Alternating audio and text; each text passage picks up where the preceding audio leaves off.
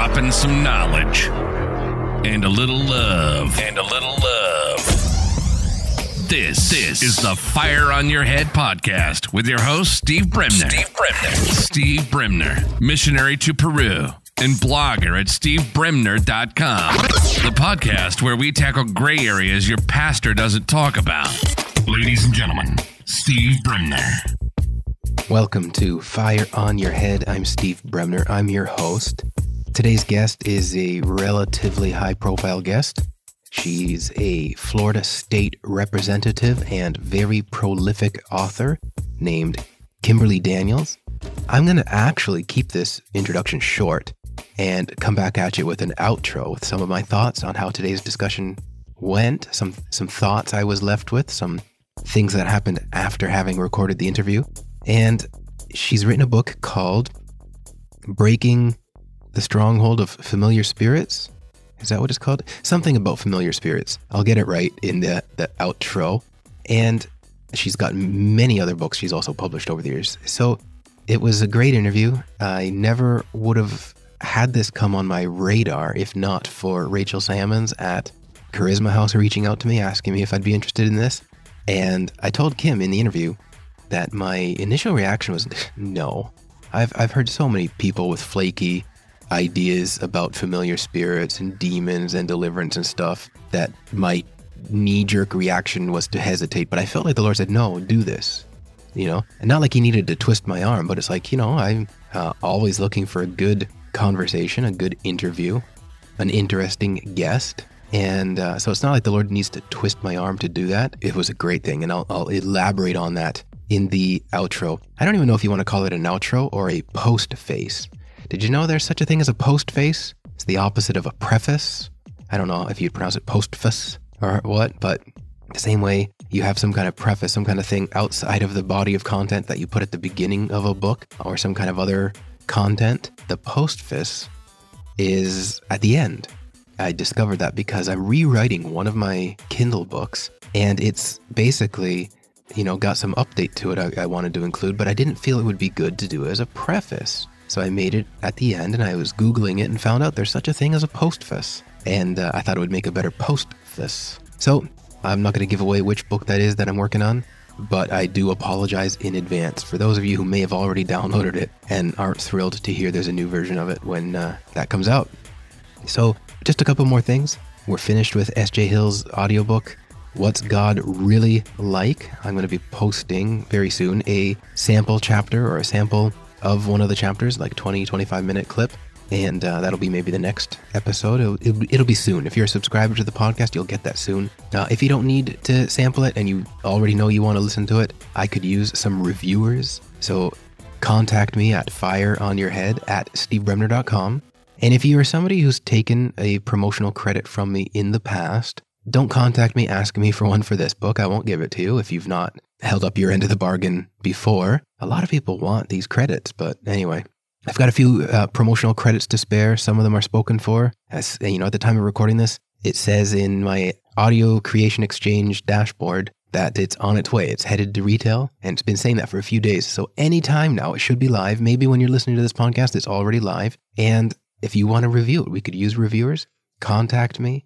I've only got promo credits for the US and the UK stores, and that will help out a great deal. If SJ will appreciate it.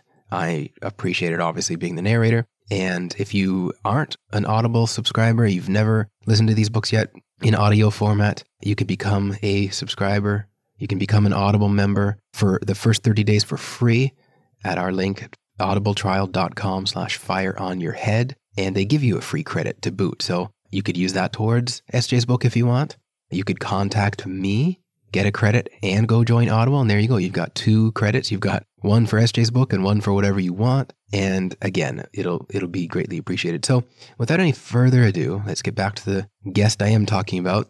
This is my interview with Kimberly Daniels.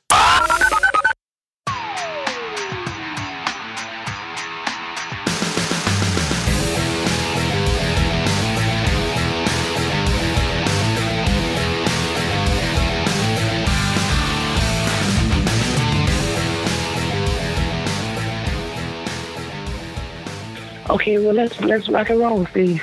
Okay, so from reading the book, I've read about 2/3 of it. I just got it before the weekend, but I've got plenty of questions that I think would make good conversation, that you'll have no difficulty getting your preach on or whatever.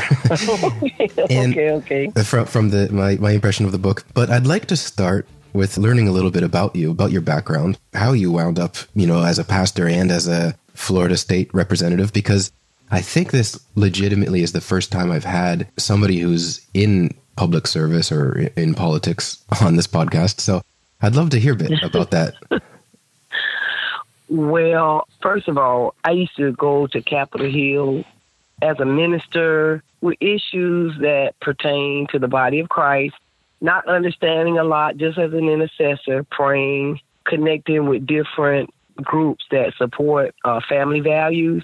And that was the gist of my experience in politics.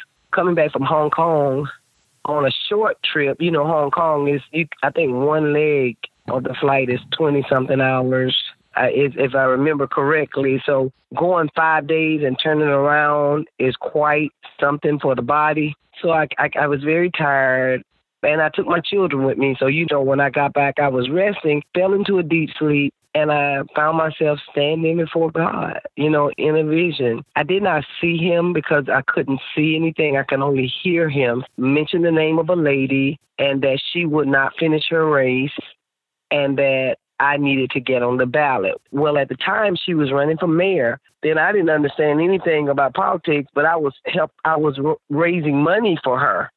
And I was like, in the dream, God, truly you couldn't be talking to me.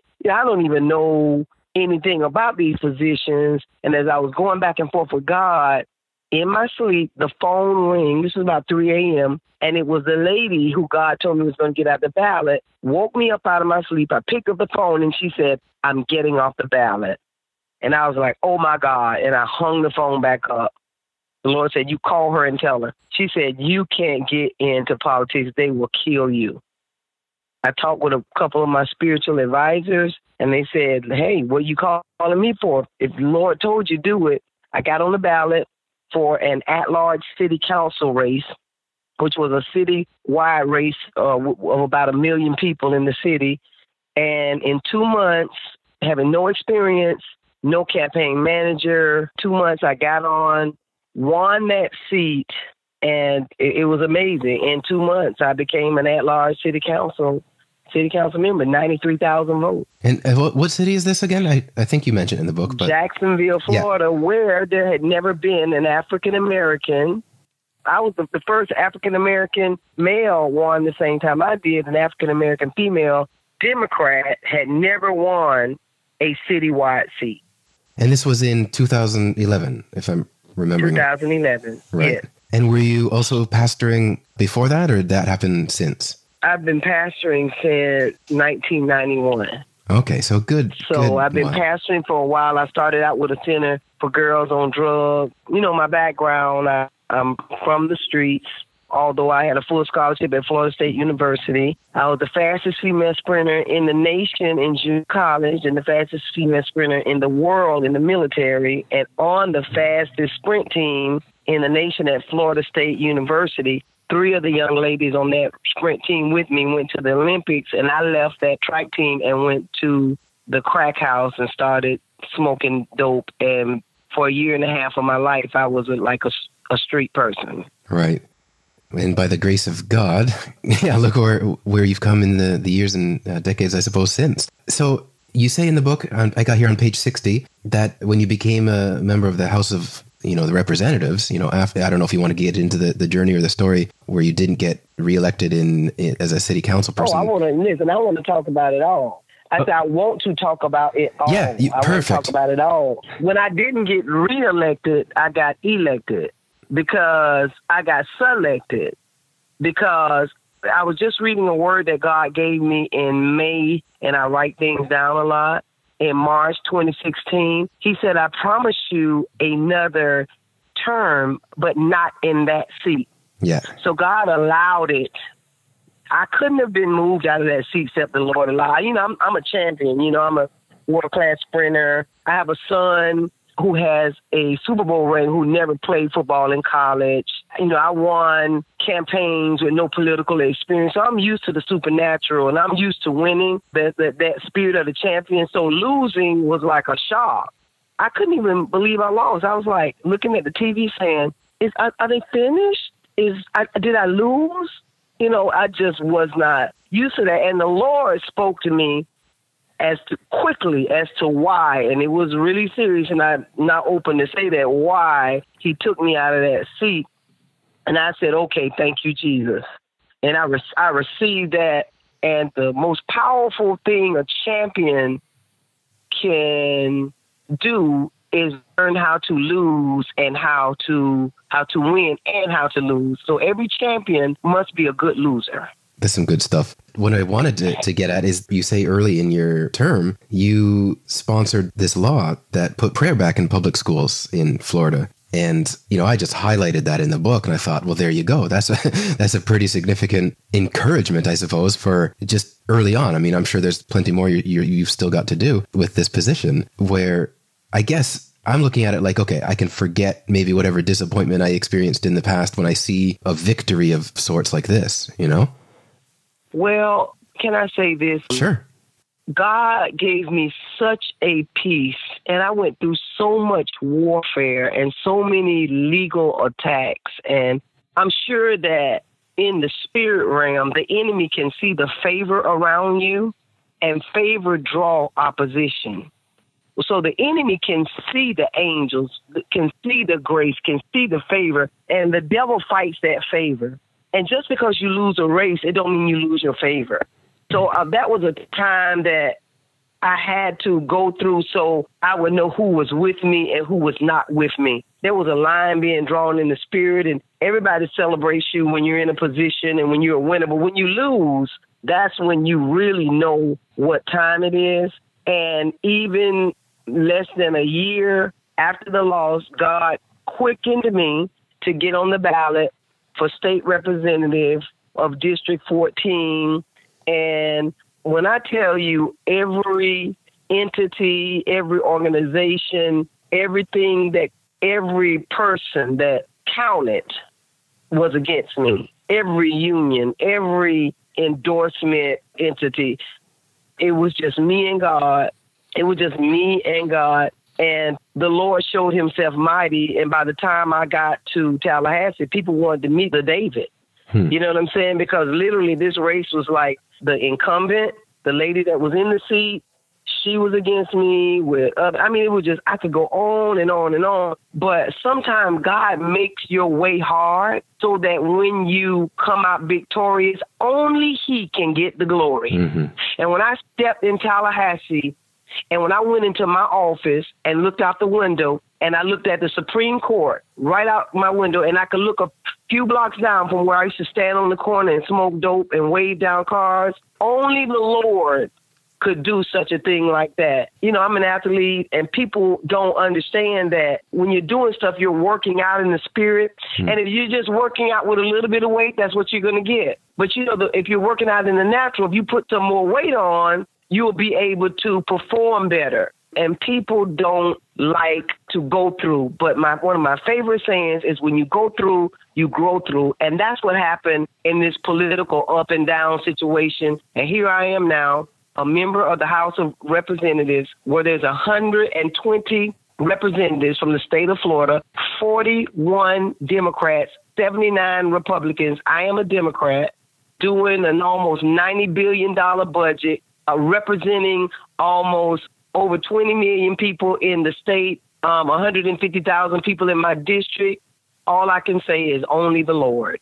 Right. I just wrote down what you said about, when you're lifting heavier weights, then you can perform better. And a mentor figure in my life, he has this analogy about like a rubber band. We can feel like we're being stretched. And if you take a rubber band and you stretch it, and then when you let go, you can shoot it farther, So it's like the stretching kind of propels us or makes us capable of going farther than we would have. I like your analogy with the weights. So I don't know if you knew this about me, but I'm Canadian. I'm not an American citizen or anything. So just another question for my understanding about how the House of Representatives work. How long is your term as a representative? Well, I just finished my first term. Okay. Which is 2 sessions. We have a session each year. So I just completed 2 sessions. The first session, let's talk about this first session, okay? I come out of this warfare. This battle. They put false charges on me. I was on TV for stuff that these people, they do anything they can. And I always say this, because they don't have anything and because they don't have stuff, so they have to make up stuff. That's just how it goes. And you can't take it. You don't need to get in it. You got to be like Timex. You got to be able to take a licking and keep right on ticking. The kingdom of God suffering violence, and the violent take it by force. And that take it don't necessarily just mean take the land. You got to learn how to take it. You got to learn how to be talked about. You got to learn how to take a lick. See, the best fighter is not always the best puncher. You got to be able to take a lick. And I could say in this campaign, I learned to take licks like never before. And when I got to Tallahassee, everybody was waiting to meet this lady, this girl who was by herself, who literally beat the system. It was like a David and Goliath situation. And I'm taking a breath and, people looking at me funny, you know what I'm saying? Because they don't know me. They heard so many things. And, I'm looking at them funny. Because, you don't know if you like me. I don't know if I like you. You know what I'm saying? I'm sitting up like, you looking at me funny. I'm looking at you funny. This is a strange environment for me. And I'm sitting around in the midst of one of the biggest group of freshman representatives that we've had in our state in a long time. And then in the midst of processing and going through all the new stuff, I go to sleep and the Lord says, I want you to file a bill to put prayer in school. And I'm jumping up like, God, really? God, really? Can I take a break, a breath? And I was like, oh, and it bothered me really. I was like, what, God? There are 79 Republicans, 41 Democrats. We are the minority. We sit in the back. Okay, in Florida, the Republicans sit up front. We sit in the back. We get everything that's left over. Only what is allowed to pass can pass. And that's just the reality. If the Democrats were the majority, that's how it will be. Right now, I'm a Democrat, a blue dog Democrat, conservative Democrat. Let me emphasize that. And God say, put prayer back in school. And then the next night, I'm waiting. I'm not going to just trust me. Somebody's going to have to confirm it. And I get a call 3:00 in the morning from an elderly lady who is a prophet. And she calls me. She says, sister, I just called to tell you, I don't know what's going on, but you're getting ready to need security. And I said, oh, wow. So I started looking up other states that have similar legislation, put my legislation in place. And literally, I'm praying in tongues because, we got this system where you file it over your computer and push the button. I'm praying in tongues before I push this button. And it's not going to be known to the public, but it'll be known to my colleague. And I'm praying and I'm telling you, I'm like, Jesus, in the name of Jesus, the blood, and I push it to file it. And the next day I go to work and a lady in the Democratic Party comes up to me and she says, they want you to rock your bill. I'm new. I don't know nobody. And I don't know her. She seems like a nice lady. But I'm saying, first of all, who are they? Who are they actually? And who are they that they can actually tell me to drop my bill? She said, the Jews, the Jewish caucus.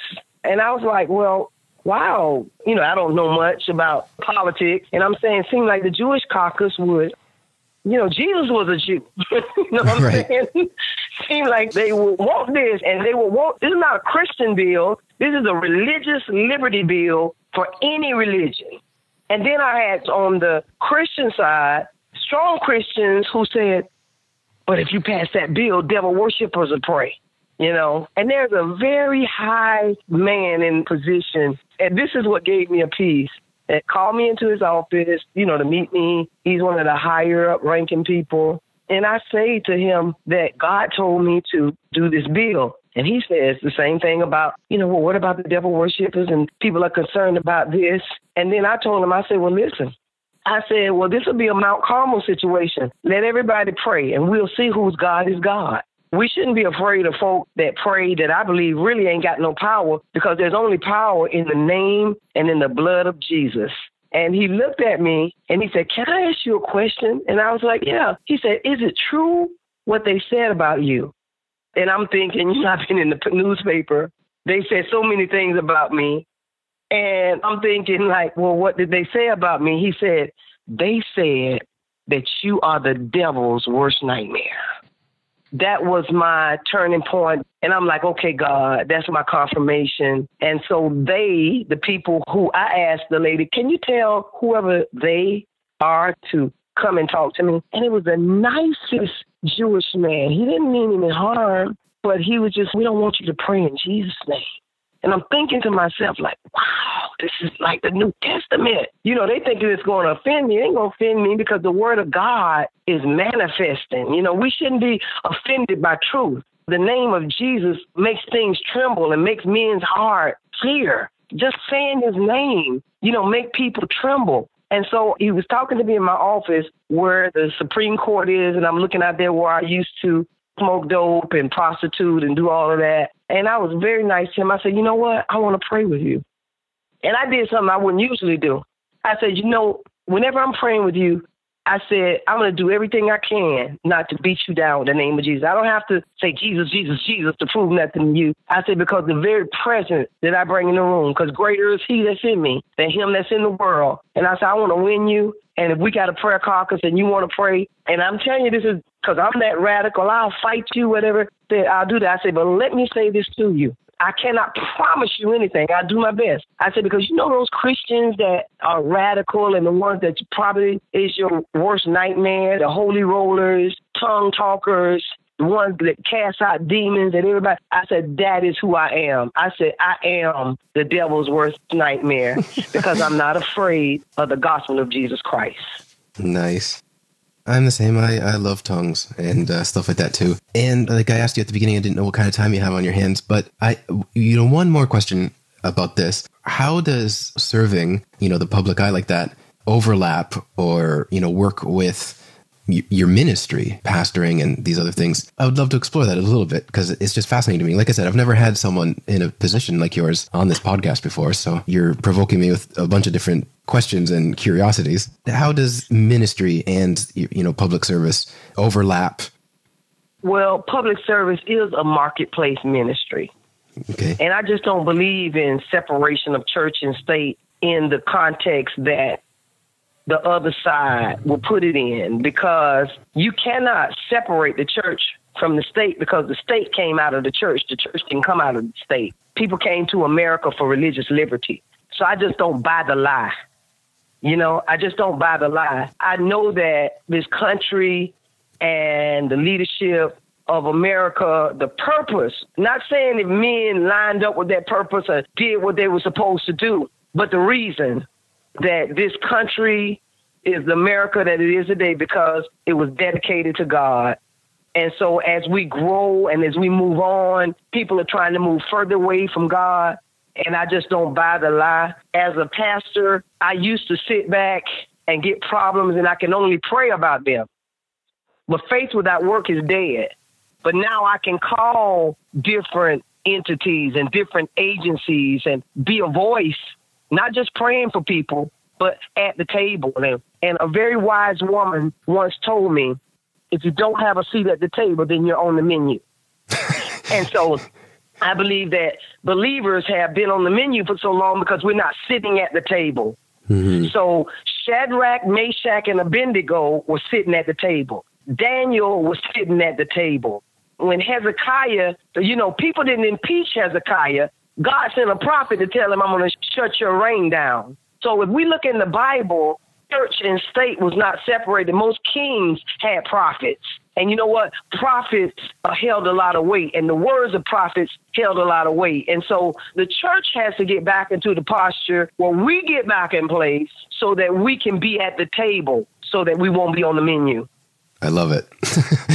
If you're not at the table, you're on the menu. Okay. So your book, the one that I was sent to talk to you about, called Breaking the Power of Familiar Spirits. And I'm not going to lie to you. When I got the email, I was like, I don't know if I want to read a book on familiar. I don't know. It sounds flaky. It might be, I don't know. I've met people who are kind of weird, but then, I felt like the Lord said, no, grab this book and offer to do it. I've been highlighting all sorts of things in it. not just things to like ask you, but like things that are like, oh, that's good. And I think one of the things I'm enjoying about your writing style in this book is how often you preface some sections by saying, yeah, I'm going to lose some of you readers, but I don't care. Or, like I'm about to say something.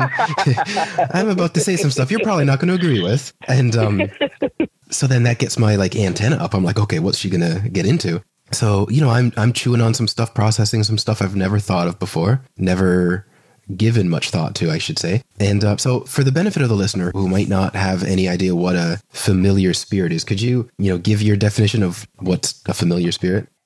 Well, a familiar spirit, like I said in my book, I could not find anything that agreed with my spirit on familiar spirit, but I think some of the sources says that the word familiar comes from the Latin word familiaris, which means household servant. And so the idea behind the term familiar spirit is always related to sorcery and witchcraft, and entertaining, familiar spirits on the dark side. But my book brings familiar spirits to a lifestyle, everyday things that operate behind the scenes that you may not pay attention to. And one of the scriptures says about how the enemy will creep in unawares. I remember my stepmom, who was a powerful woman of God, she used to always tell me, don't entertain familiar spirits. So a familiar spirit is a specific type of evil thing that's identified by familiarity. I could say it says a family demon, a bloodline curse, also a spirit associated with becoming too common with persons, place, or things. It can also be witchcraft that works through divination. This spirit works through mediums, operate through counterfeit Holy Spirit, counterfeit Jesus. So familiar spirits come as angels of light or come, and God said, my people perish as a lack of knowledge. This book really talks about things that go on that may cause some subliminal or undercover things to go on, and you can pay your tithe, and you can fast, and you can pray, and you can do whatever you want to do, and there's still something there. And that's when you might want to challenge or deal with a familiar spirit that has not been dealt with, for instance, such as a soul tie. Right. And for the benefit of someone listening who doesn't know what a soul tie is? Well, a soul tie is to be connected to someone in the soulish realm to the point, or something, it could be a person, a place, or a thing, to be connected to the point where it obsesses, oppresses, depresses, and gets heavy on the mind and controls your life. And the way you know that it's a soul tie, it's a type of addiction or something that, and you'll even get to the place where you know that this is not good, but you find yourself dealing with it in a vicious cycle over and over again. And a lot of people, they do confessions, they do other things, but getting to the root of a lot of deliverance, not all the time, it can be a soul tie. Right. So I've got another highlight from the book I wanted to ask you about. I mean, I know your answer is going to be, but I want to put it out there, is on page 21, can Christians have demons? Hello? Page 21. Hello, can you hear me? Yeah, I can now. You faded out for a moment. Oh, the phone won't go out now. If it's a time to get some interference, right now. Let's talk about that. That's very, very important because there's a balance in that. As believers, we need to walk in faith. We don't need to walk in fear. For example, a young man that I'm mentoring right now, he got in trouble. He's getting ready to go to college to play football. And a lady who operates in familiar spirits, actually divination, prayed for him. And when he found out about it, he was really, really worried. And he was like, I need you to pray for me tonight. I don't want. And see, that's what we don't want to do. Because I told him, I said, listen, she is operating in witchcraft, but greater is he that's in you than him that's in the world. We're going to pray. We're going to knock that thing off and we're going to move on because she don't have power over you. So we don't want to say, oh, a Christian can have a demon and we be going around spiritually sanitizing ourselves everywhere we go. But there is a principle that must be understood. The Bible says in Matthew, the 12th chapter, around the 28th verse, it says when an unclean spirit goes out of, it's around the 40-something verse. When an unclean spirit goes out of a man, it goes out seeking dry places, and when it finds none, it comes back to its house, okay, that has been swept clean and garnished. So the Bible clearly talks about a person having gotten rid of a spirit and that spirit coming back. So I believe that a big problem in the body of Christ is familiar spirits, transference of spirits, and ignorance. And a Christian can be bound by a demonic presence. It will really take a lot for a Christian to be totally possessed by the devil, and I really have never seen that. But the principle is that a demon spirit does not get in your spirit. But witchcraft is a work of the flesh. And if you could just understand that principle, witchcraft is a work of the flesh. And rebellion is as the sin of witchcraft. So I guess it's how you see demons. If you're thinking about Freddy Krueger and Frankenstein and Jason and all of these scary movie stuff, that's one thing. But when you think about opening a door in your life through fleshly things or through operating in areas that you should not operate, and you open the door, that's why the Bible says give no space, give no room, give no place to the devil. So the answer is yes. Right. And like you say in the paragraph I highlighted, that the Holy Spirit and a demon can't abide the same place, right? And I'm glad you clarified with witchcraft being a work of the flesh, and not the spirit. I look at it like the realm that the Holy Spirit lives in or has come and, abides in us. The spirits can't touch that or do anything there. But as far as like the flesh, as far as other ways of harassing or tormenting or influencing, I would suppose that's where they can launch their. Well, I can make it real simple for the listeners. I mean, we cannot Greek this, we cannot Hebrew this. We don't have to go to the actual quoting of the scriptures. I can give you some examples. If a Christian can go out and smoke dope, a Christian can have a demon. If a woman leave the church and go on the corner and start prostituting her body, okay? See, it's all about people believing once saved, always saved. I don't believe once saved, always saved. And that's just, that's not going to make somebody go to hell or not go to heaven or hell. But the Bible says it's better that you have never tasted of the gifts of God, taste of the Holy Spirit, and return to your filth. And it says that we walk out our salvation with fear and trembling. And if it were possible, even the very righteous will be deceived. And so, God resists the pride and he gives grace to the humble. So if we walk around with the wrong attitude, I'm a Christian, you can't touch me like that, it's all about the spirit that the person is in. If you're saying somebody that loves Jesus that falls into something, I just don't believe they're going to be demon possessed because they fall into something. God's grace and mercy is sufficient. And, you can't put your finger on God. He may deal with this person this way or this person that way. And the rule that I have for spiritual things, the rule is when it comes to the spirit realm, because I have prayed for thousands and thousands of people, and I have seen the same situation come out different.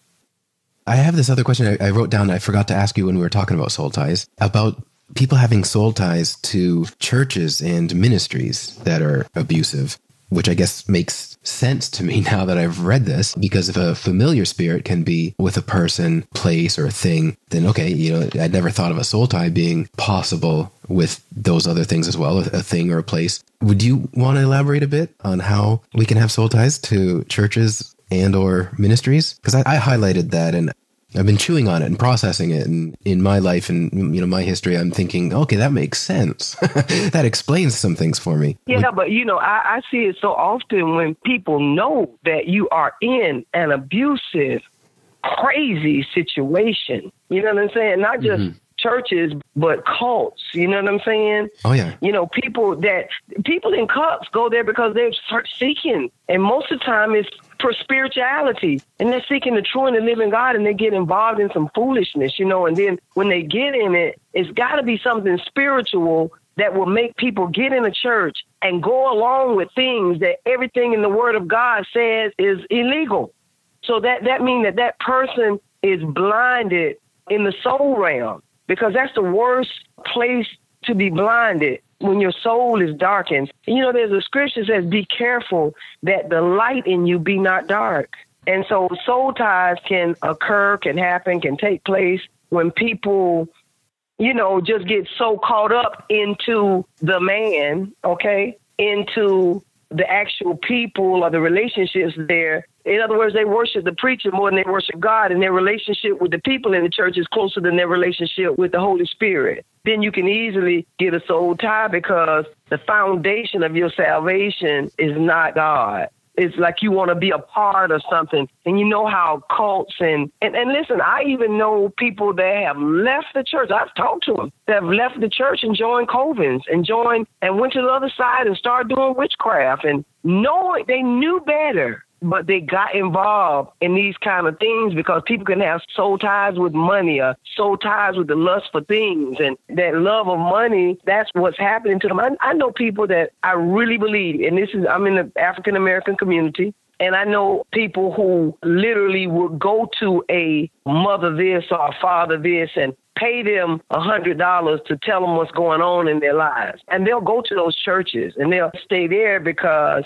And they'll stay to these ministries and they'll stay in bondage. Though they know what the word of God say about these things, they do it.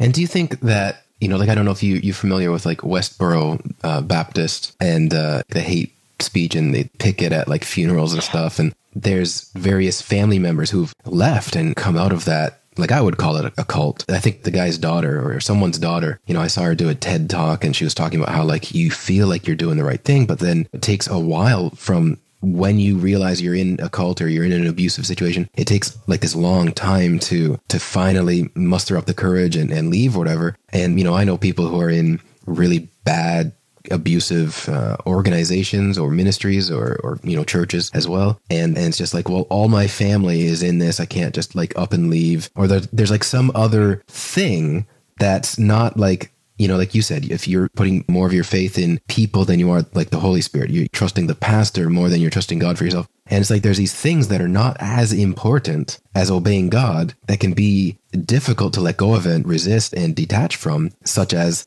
family. So I don't know if that might be like like an obvious kind of question for you, but like, do you think that that's like oftentimes, like I'm thinking of like Jehovah's Witnesses, they're trained to like not argue with Christians, not to, you know, when they go door to door and stuff. Like I live in a neighborhood where every week there's, you know, they're going door to door. And if you try to give them a pamphlet or some kind of literature of yours, they don't want it. They want to share their thing. And somebody who used to be a Jehovah's Witness told me, well, it's basically demonic. It's to keep the seed of doubt from being planted into their head, because down the road, if they decide to like up and leave this thing, you know, they're going to be like excommunicated by their family and, you know, not see family members ever again in the church and stuff like that. Anyway, a long-winded kind of question, but I see a lot of family ties and deep friendships keeping people in bad situations. Do you find that to be typical as well? Yeah, it's typical. And it's too simple. You can simplify it. Their relationship is with the members, and they worship the man or the woman or whoever the person is. You know, the relationship is with the people and not God, and they worship the man. So we have to be careful of the foundation of our relationship and our worship. You know, I like the way my church is set up.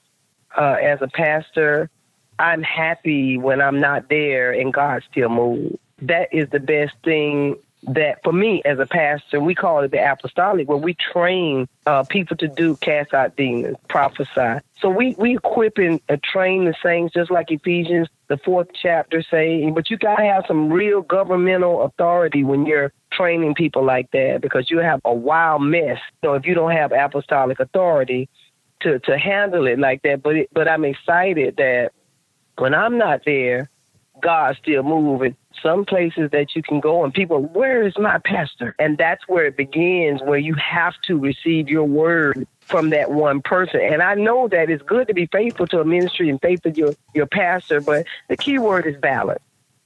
So on page 34, where you start talking about women as apostles, and you know, you're sharing some of your background, some of your story, and the different things you were a pioneer at as a teenager or before coming to Christ, if I understand the story right. And I wrote in the margin this question to ask you, and it's not anything like a gotcha or anything. But do you think that people can have an anointing or a calling on their life before they're even saved, before they've had any even familiarity with the gospel, where they're anointed or they're set apart already, and that's the strategy or a strategy the enemy sees and does everything he can to stop you from stepping into that or getting a knowledge of the gospel and being able to commit to Christ? Like, do you think people can be anointed in various ways before? Oh my God.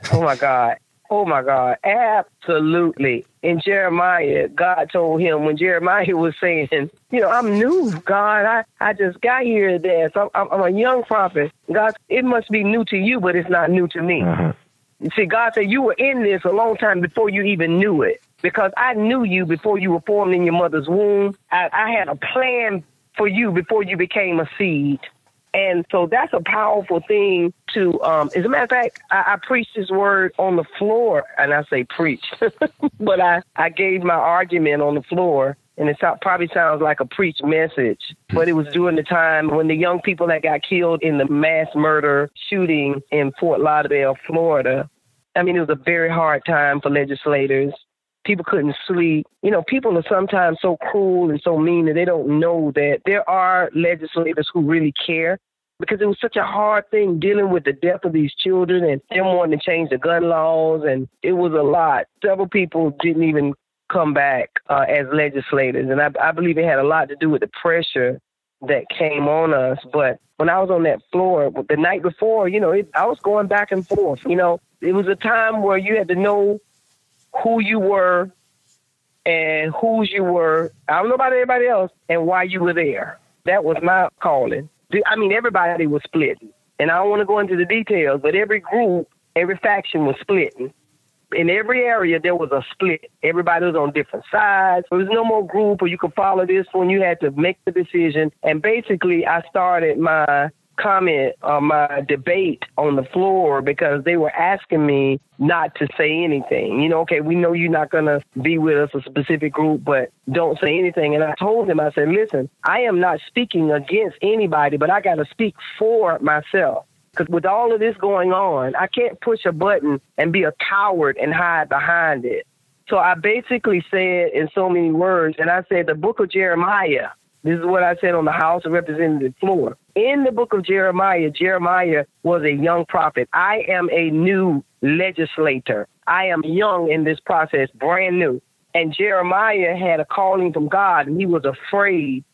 And he told God, I'm only new at this. I haven't been doing this as long. And God's response to him was, do not be afraid of the faces. And in so many words, I just said, listen, I'm not scared. I am not scared. God has not given me a spirit of fear. I'm not scared. And I encourage those of you in here who are afraid not to operate in fear. Make a decision that you can sleep well with at night, and that will represent the people that you represent, and back up from all of the political propaganda and all of the stuff that will make you heavy and make you have a stroke if you let it. When I said in so many words, I'm not scared of y'all. I'm not afraid. I'm not afraid to make a decision. And I think that's what we all need to do. A lot of people stood up and clapped on the floor because people needed to hear that. Because, you got the Democratic Party, you got the Republican Party, you got the white Democrats, you got the black Democrats, you got if I start just naming, you got the NRA, you got the teachers union, you got and if you start going through, what's this person going to say and what this person going to say, I let them know, listen, I came here by myself. God brought me here, and I'm going to leave by myself, and I'm going to make a decision that I believe he's pleased with and that will represent my people well. Right. I guess, I'd look at that school shooting as an example of like a bunch of callings and anointings that were stopped or, didn't get the chance to be fulfilled.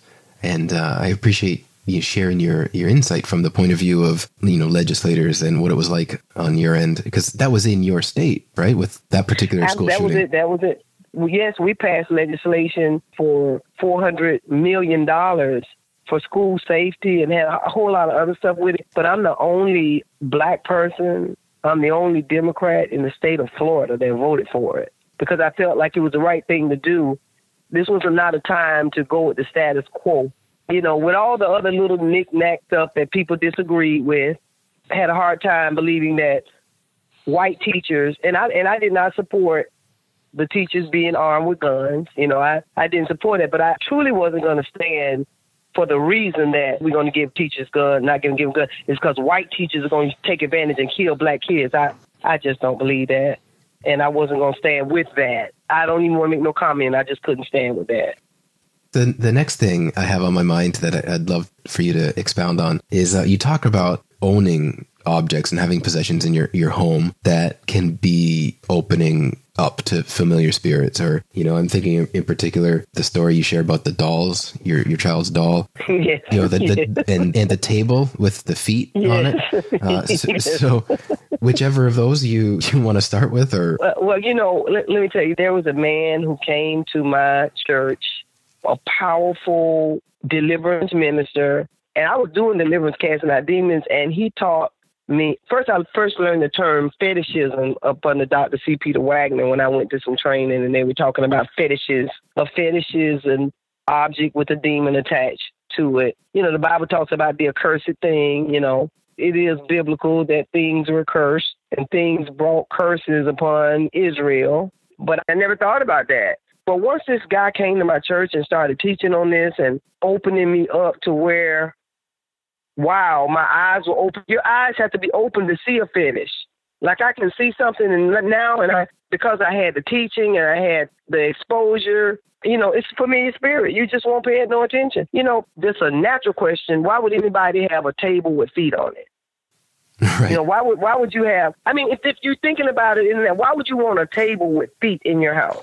So, I never thought of it. There's so many beautiful pieces of furniture like that. And somebody said, you done lost your mind. Listen, I have not lost my mind. I have gained the mind of Christ. And just because people don't know, they want to make it seem like you're crazy. But a lot of people are ignorant of the devices and the methods of the enemy. At this young lady came in my house, and she was actually upset with me.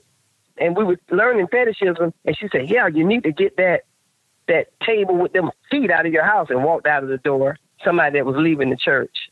And so I looked down at the table. I was like, well, that's silly, And I went to bed, and that night I dreamed that table was running all around. I just had nightmares dreaming about that table. I got up and got that table out of my house, and I haven't had anything with feet in my house. Listen, I just believe that I want to have things that are peaceful. People can have whatever they want. Let's make this clear. You can have whatever you want in your house.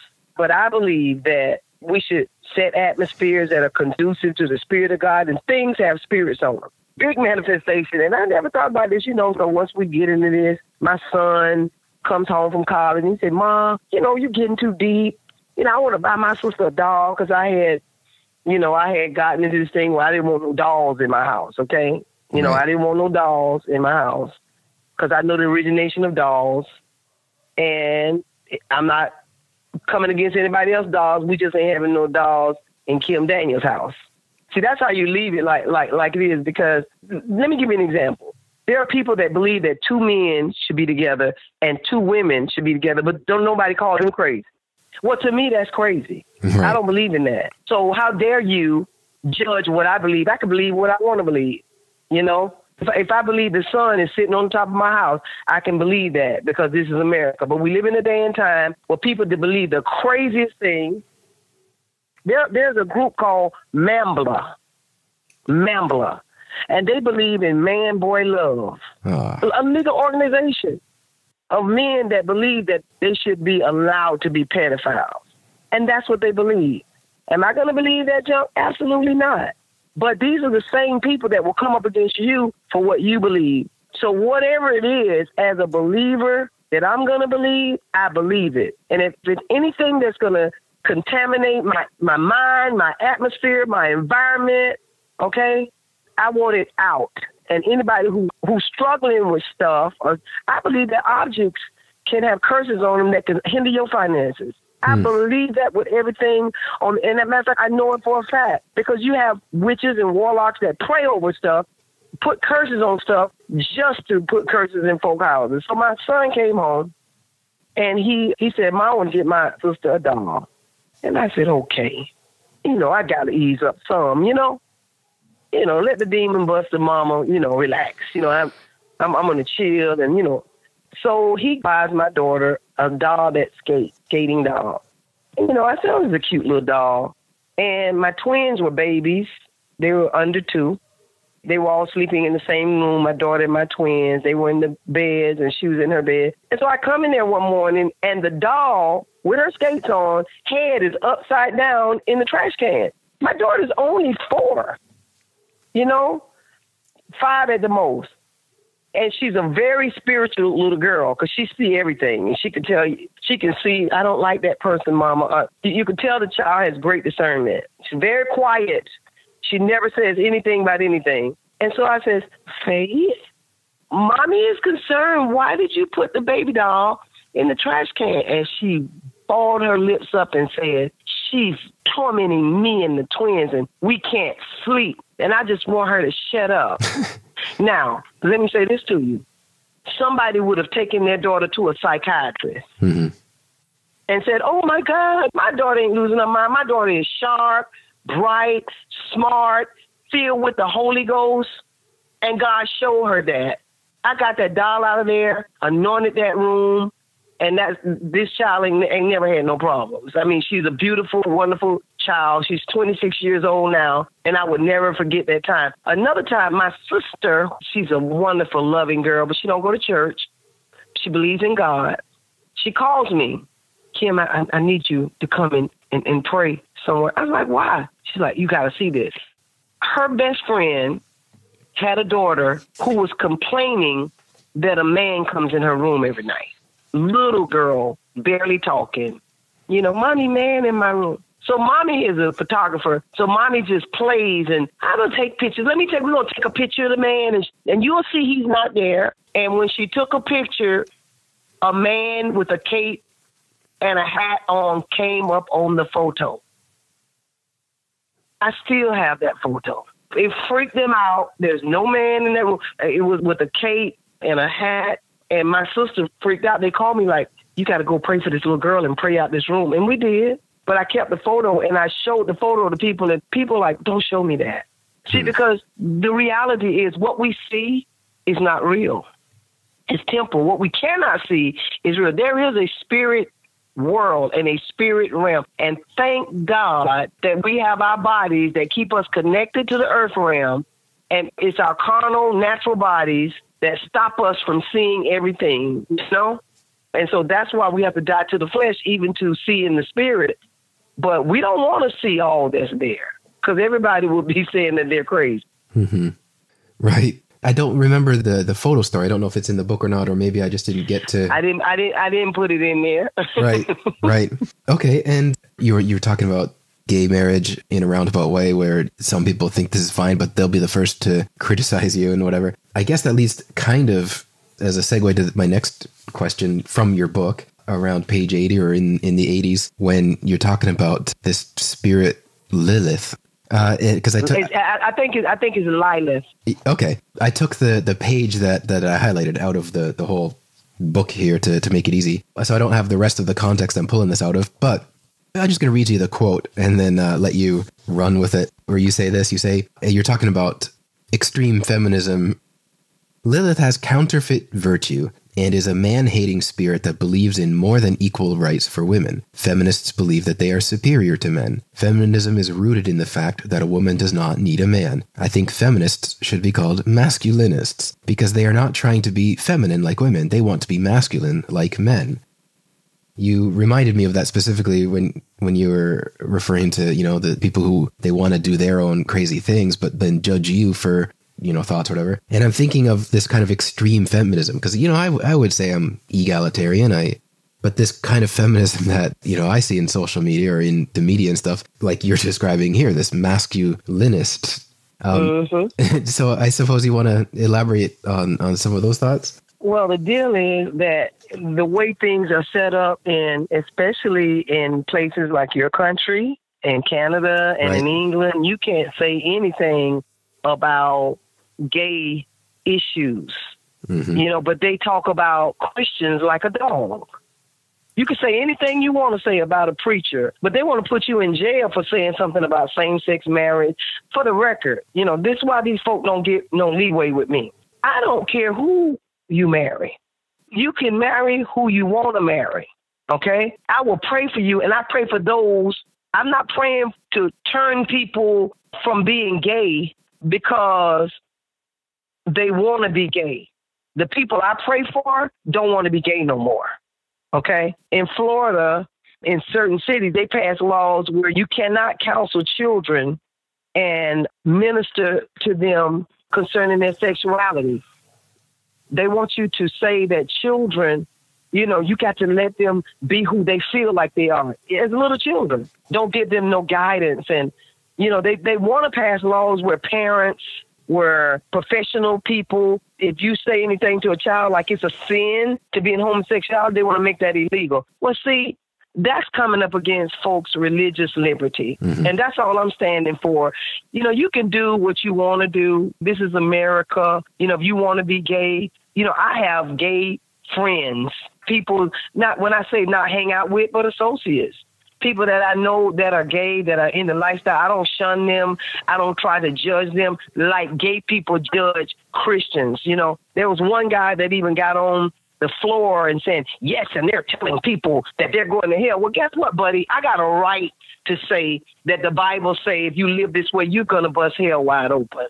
I have a right to say that. You ain't got to believe it, but you can't stop me from saying it. You can't stop me from teaching it. This is America. You can have your island over there where everybody can be naked and gay and do whatever they want to do. But we can have our island over here where everybody can praise God, worship, and believe how they want to believe. And so concerning the feminism thing, all I'm saying is I am a woman. I love being a woman. And there are some women that want to compete with men. And I do believe in equal rights for women, okay?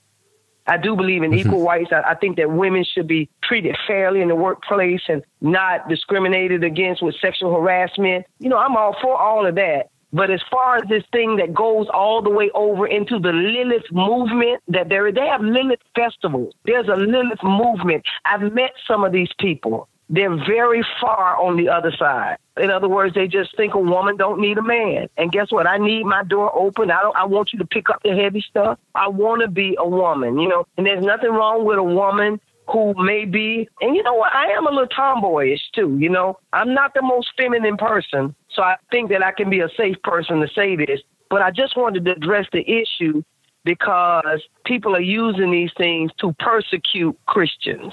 Exactly. I've heard someone say with regard to, like the gay agenda, it's not enough to just come out of the closet, but, they want to put in the closet any opposition, the Christians or people who would speak against it. It's not enough to just have tolerance and be accepted and whatever, but to silence any opposition to that. Absolutely. And you know what? One of my favorite people to work with, I know some Christian people may have a problem with this, is an openly gay man at the House of Representatives. He's the first open gay man at the House of Representatives. We don't hang out. We're not going to socialize and party and do all that. But when it comes to going to the prisons, we do that and we get stuff done. And when we go to that prison, he can lay aside that I'm a demon buster, and I can lay aside, whatever his lifestyles are that I don't agree with, and we can get our work done. But the problem that I have is that I will never agree that civil rights and human rights are the same. And that's the issue with that. Never. No, slavery, no. You cannot slavery, the civil rights movement, all that we've been through. You just can't come stand next to me. And that's what they get mad. You can't do that now. Now get out my face. Now I'm telling you right now, we're not gonna do that. You're not gonna sit up and tell me that, we understand each other. No, I'm a black woman born in the 60s. We do not understand each other. Listen, I just went to a prison, and I go to prisons a lot, and there was a very effeminate, I got a letter from an effeminate, I didn't know he was effeminate. I could just tell by the letter because the guard told him that they weren't feeding, and they used a horrible word I'm not going to even use to call him because he was gay. And he has eyebrows and all of that like a woman. And I didn't see him, but I rushed to that prison to go see him to make sure he was all right because he said that they weren't feeding him. Our mess hall is not for blank blankets, Wow. So I went to make sure that he was taken care of. See, I love everybody, but I love God. And my love for you is not going to make me sin against God. So I'm going to stick to the Bible, stick to the word. I'm not going to cut none of it out for you to like me. So that's the reality. And, you know, when people with the gay agenda stand up, and we have a couple of people come into the House of Representatives, they're gay, and they stand up boldly, and they fight for gayness. Nobody says nothing. So guess what? When I go to the House of Representatives, I'm going to stand up boldly, and I'm going to fight for Jesus. And nobody better not say nothing to me. Right. And I think it even ties in a bit to what you said earlier in the conversation about if you don't have a seat at the table, then you're on the menu. And I think when it comes to some of these, you know, these rights and things in the culture, and, you know, I've seen this in Canada, when the church spends a long time not really having a seat at the table, then we've kind of let the other people at the table put us in the closet or silence us or put us in positions where, you know, now there's these laws. If, you know, a gay couple comes to a pastor in Canada, and I've heard about this for years and years, it's old news. If they come to a pastor in Canada and they want to be married and he says, nah, sorry, can't do that, you know, and they can sue him, you know, just like these things with. Well, let me say something to you. That's just a persecution of the church. You know, why would you want to go to your gay church and get married? Exactly. You know, why would you want to come and impose your belief on somebody else? Exactly. And that's one day I'm telling you that I would be in prison. I'm telling you this as a member of the House of Representatives. I have a right. This is America. My children are raised up that way. I pull my boys out of a particular college for stuff like that. When they came to college, and full scholarship, football scholarship, they're in a big room where they bring all of the the early students in this sociology class to teach them all this gay stuff. The teacher comes out of the closet in front of the class.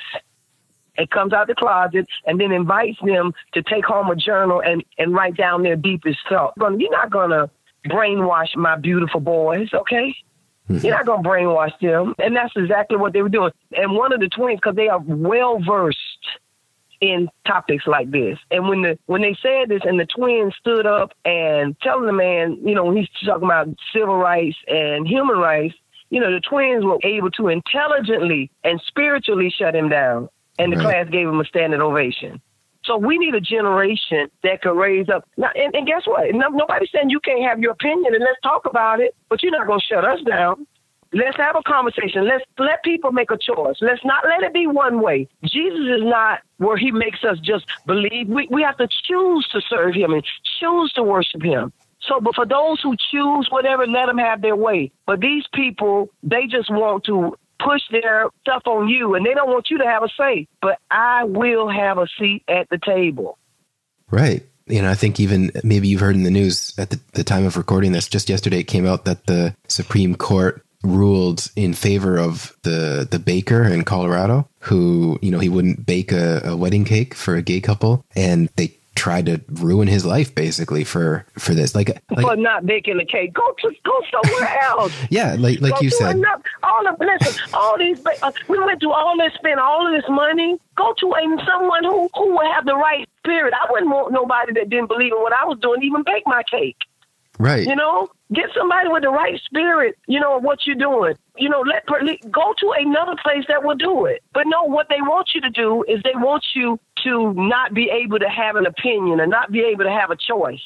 That contradicts theirs. Talking about, well, you say what now? I was saying, you know, it's not so much they don't want you to have an opinion, but not have one that contradicts them or invalidates their lifestyle. They don't want you to have your opinion. Yeah. Your choice.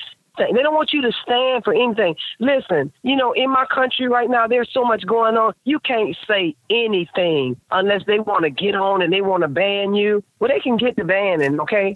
Because my source is not in secularism. Secular humanism is the demon, okay?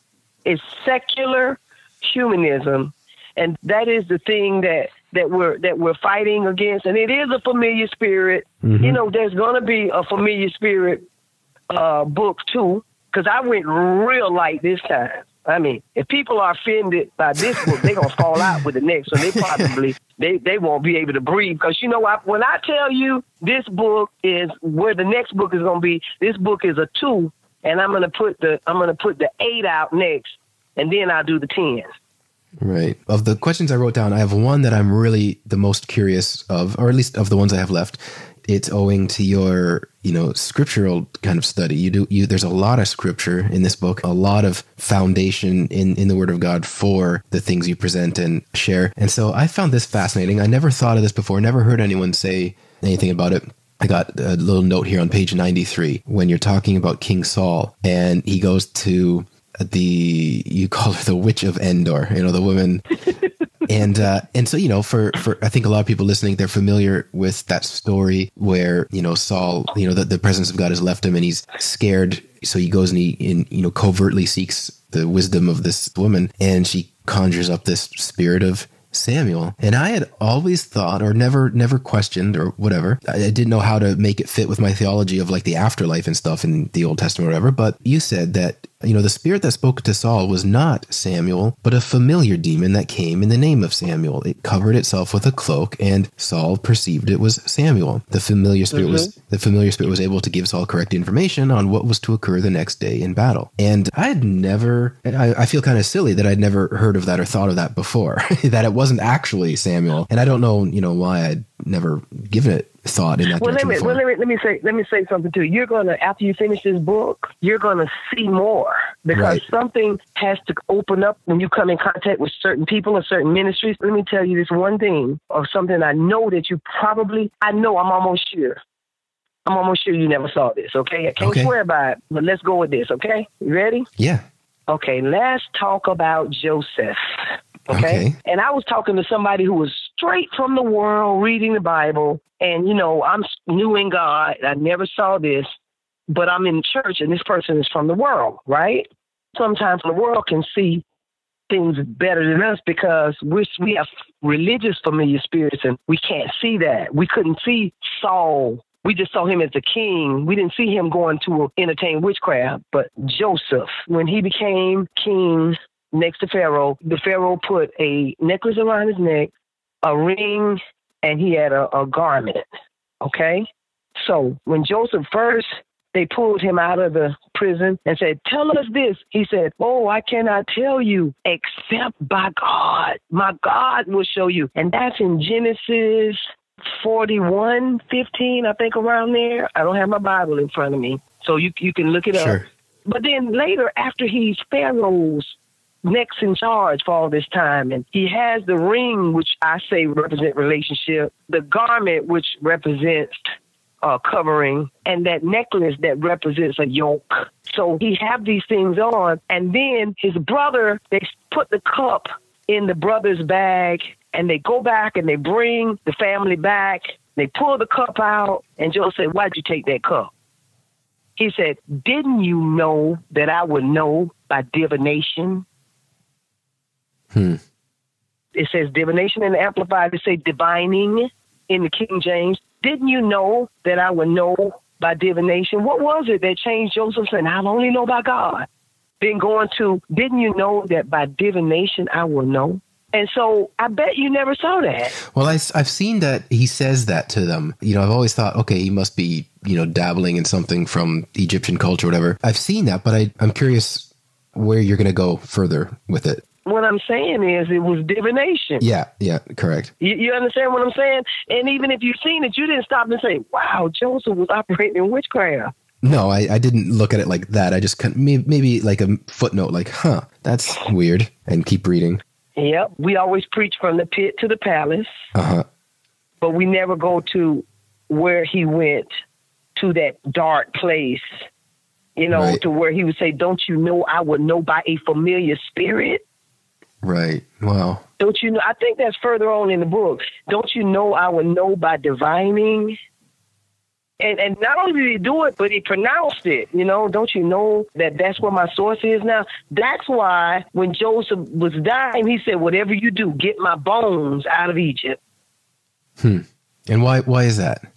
Because he had repented, I believe. This is what I believe. And they worship the bodies of the pharaohs. They embalmed them and they worship. And he said, when you go into the promised land, don't leave my body here. Get my bones out of Egypt. Right. I don't want to be one of the worshipped, you know how they do the bodies. Yep. And then Joseph didn't want to be bound by the Egyptian culture anymore. You know, in other words, there was an influence that came upon him. He got himself together and said, whatever you do, don't leave my bones here. Because he realized, look at where I have gotten to. I came from the place of saying, only God can show me. That's the word in the pit. You know, but after he escaped the palace and escaped what he went through there, and he becomes second in charge to Pharaoh, then he comfortably says, don't you know I know through divination? Right. The thing about the bones is insightful. It's new to me to think about it that way. And I appreciate in this conversation how you're able to weave these incidences in scripture and things with people in power or people who are serving in some way. Like, you know, when you look at Joseph as Pharaoh, you look at Daniel, Shadrach and Meshach and Abednego, you know, these different examples you've cited. I'm seeing the thread and how it's made a lot more obvious to me that, you know, us believers were to engage in the culture around us and not just isolate ourselves and keep from contamination or whatever. And yeah, I'm looking forward to finishing this book. It's been very enjoyable so far, like I said. Well, you know, I just want to close out by saying this. You know, the things we say, they'll cut stuff out and use it in my campaign. And she said this and she said this, and I want to give them my permission. Okay, I want to give them my permission. They'll cut out and they'll twist it and they'll do whatever. I'm not biting my tongue, and I'm not ashamed of the gospel of Jesus Christ. And the things that we said, people will feel like, oh, you can't say. Why can't I say? People say what they want to say, you know, and I'm speaking truth, and I'm not going to make excuses for the truth. Right. Same here. So I appreciate you taking the time to do this interview, this conversation. And how can people get your book? Or, you know, do you have a website that you want to throw out there for the listener? Well, it would be best is to go to Amazon.com. To go to Amazon.com. That's the number one way. That's where I want them to go to. But they are in 144 Sam's Clubs around America, 144 Sam's Clubs. But you can also go to my Facebook. And I would just like people, if you're interested in the things of the Spirit or to follow me, you can go to Facebook, State Representative Kimberly Daniels. Now, this is not a state Facebook. It's my personal Facebook, and I am a state representative, and that's the name of my Facebook, State Representative Kimberly Daniels. You can find out everywhere to purchase this book, but you can go to Sam's Club in America, all over 144 stores, Walmart in Texas and Georgia, Barnes and Nobles, several churches have them, Christian bookstores, and just come to my Facebook. Okay, well, thank you very much for your time. I'm going to say bye-bye, and God bless everybody. Okay, God bless you. Bye-bye. Hey guys, so did you enjoy that? Like I said, there's something, like I pretty much didn't find myself in disagreement with her, didn't have any issues she brought up. I enjoyed the conversation. It wasn't weird really, you know, as far as what I was expecting or worried would happen when I first received an email asking if I would consider interviewing her. But I was a little bit nervous, like I think I said in the beginning, because it's the first time I've had a political figure. I don't know who might come and check this out. She expressed concern, I don't know if you heard, of people that will listen to this interview and clips out of it and things like that. I don't know of anyone ever having done that to my podcast, so I don't know if those kinds of people are going to come looking for it. I have had people take clips out of context in a positive way and make little videos of them and share on Facebook and stuff like that. I think the one with Dan Daly about Done With Church was one of them. So a couple of things I wanted to mention, at least one thing that comes to mind. I've got my notes in front of me here that I took while I was talking to her. And I was struck about the idea of soul ties. You can have a soul tie to a ministry or a place. And I think I said to her in the discussion, it's been a few days since I edited this, so I can't remember my exact reaction, but it was that makes sense. That's why you can have some pastor that falls out of favor. That's why you can have some leader fall from grace and people take it way harder than you think they would. Instead of going, okay, let's replace the leader. Okay, let's go to another church. You know, some people will backslide. Some people will just abandon the faith because they've had an unhealthy connection to some ministry or some minister. I never thought of soul ties being something outside of romantic or sexual type of connection with people. So that was very thoughtful. I'd love to hear your insights and thoughts about it. My wife dreams things all the time.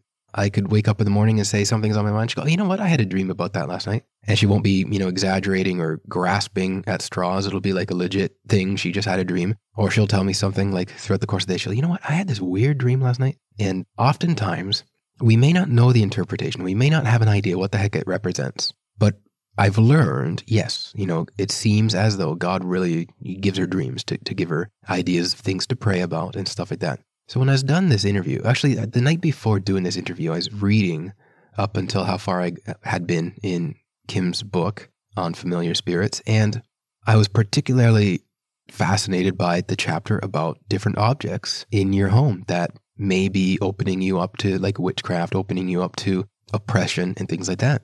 And then when she said it in the interview, I'd need to be a little bit vague and keep our stuff personal. But there was a particular phrase that when she said it in that interview, I felt like the Holy Spirit was saying, Steve, listen up. This is for you and Lily. So I went and I told Lily, and she said, well, you know what? That's really weird because I had this dream last night, right? So this is the day I'd recorded the interview with Lily, which was on a Tuesday of last week, which means nothing to you if you're listening to this in the archives. And I mentioned this, and she says, yeah, so last night I had this dream. That's really weird because I was talking to this other person we know who, she speaks Spanish and won't be listening to this, but I still won't mention by name. And she says, I was having this dream where I was talking to her, and I asked her, how come this other family over there that we know, in the dream, Lily doesn't remember who she was speaking about, but how come this other family is so cursed and struggling and not, nothing's going right for them, and they're poor and just lack and never have anything. And the other woman in this dream said to her, oh, don't you know, somebody put a curse on one of their possessions. They've got an object in their home that's holding back finances in their lives or whatever. I think that's what Lily said. I can't remember, but it was about like, how come this family is cursed? And so Lily told me that, and I was like, okay, that's interesting.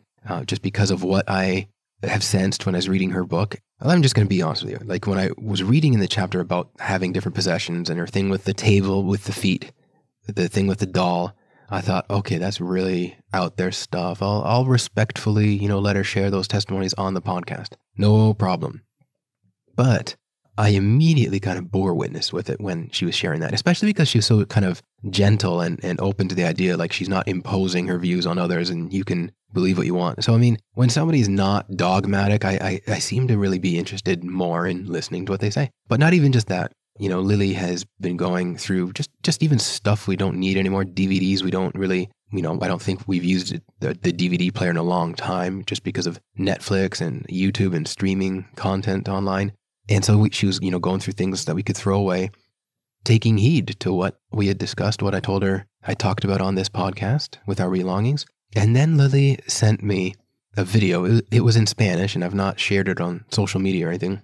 She sent me a messenger video, and it was of these people opening up these boxes with a bunch of teddy bears in them and cutting them open and then tearing the stuffing out and showing you these weird like objects and things people had, I guess, had been placed inside these teddy bears. And so I don't want to make people listening to this become all self-conscious about their dolls and the toys and things that their kids have, unless the Holy Spirit is revealing to you to do just that.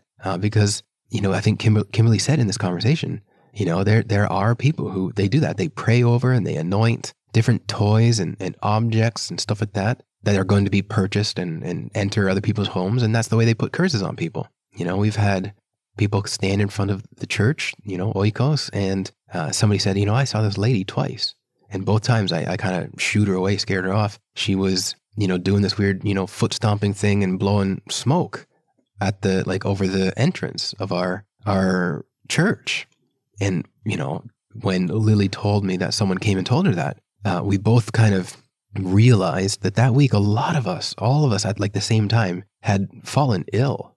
We thought like a virus was going around or something, but who knows? Who knows what kind of curse they try to, living in Peru, I'm totally not as averse to the idea of witchcraft being a real thing. I know, educated, smarter people than me back in North America don't buy into this and think it's just a third world superstition, but gosh, no. Anyway, I'm not stupid enough to write that stuff off. I've experienced and seen what I've seen. You talk to any 5 Peruvians and at least one of them has dabbled in witchcraft or couldn't afford a doctor And so they went to a witch who gave them some kind of cure for cheaper. And I know of a pastor where all 4 of his daughters got sick, and then he found out there was this other female pastor who put a curse on him and his family out of jealousy for something, some promotion, some situation he had that she didn't. And she got convicted about it and confessed and repented. I've heard all sorts of stuff like this. So I don't for 1 minute doubt or disbelieve there's a reality there. Before talking to Kimberly, I was very hesitant because I've seen some extremes, where people think there's like a demon under everything and attached to everything. And I don't want to be like that and go there. But anyway, we've thrown some stuff out of our house and some toys of my daughters since doing this interview. You may think that's extreme. You may think that's excessive. And well, I don't care. I'd rather do what we feel is necessary for our home. And but that thing with the witch in this culture, people come and knock on your door to see if you're home. And if you're not, they draw a little arrow or do something with chalk on the ground or on one of the bricks or whatever. And sometimes I'm going somewhere and I see an arrow, like a little arrow. I wouldn't have even noticed it. It's like something just suddenly drew my attention to it. Maybe the Holy Spirit putting my antenna up. And like around Christmas, for example, or when there's votes, like, an election going on and people are going to go somewhere and vote, that people pay attention to who's coming and going from all the houses on a street, and they go and knock on someone's door and there's no answer. They, mark it off to come back later with their truck or whatever. When you're moving in this culture, you got to go get like a special permit and stuff like that from you don't have to, but you best do it. You go get this like permit from City Hall or the police station so that if the police pull you over, you can prove, yes, this is my truck I'm renting. I'm moving. I'm not some thief who went and broke into, somebody's house when they weren't home and stole all their stuff. Well, there's like witches who do similar things. There's these people who believe in these things. They do similar things to like, think of in Iraq when ISIS was going around and marking the homes of Christians, so they knew who to behead and stuff. It's a similar type of thing that happens in this culture. And, not something people here are superstitious about. So I don't want to sound an alarm and be like, the sky is falling. But I do hope you take to heart some of the things discussed in today's conversation, that, the spiritual realm is very real. I think Kim's exact words were, we can't see the realm that's actually real. What we see with our eyes is like second level, I forget her exact words, but I'm sure if you've listened to the whole thing and you're listening to me now, then you might remember how she stated, the spiritual things are what's real. And so I encourage you to pray about that. If there's anything you need to throw out of your home, to not hesitate to do it. It's always worth it. Some things might be, like Paul says, all things are permissible, but not all things are necessarily beneficial. It might be permissible to own, the DVDs we had, but it doesn't mean they're beneficial. We're not going to lose out on something for getting rid of some things that could be a hindrance, could be affecting our lives. So thank you for listening. God bless, and fire on your head. We hope you enjoyed today's show. If you'd like to subscribe to the podcast, you can find us in iTunes or on Stitcher Radio, or directly at fireonyourhead.com for more options. If you want to support Steve and Lily Bremner as missionaries in Peru, or find out more about what they do, be sure to head over to their blog at stevebremner.com, or check out Steve's Kindle books on Amazon and leave reviews of the ones you liked. See you next time.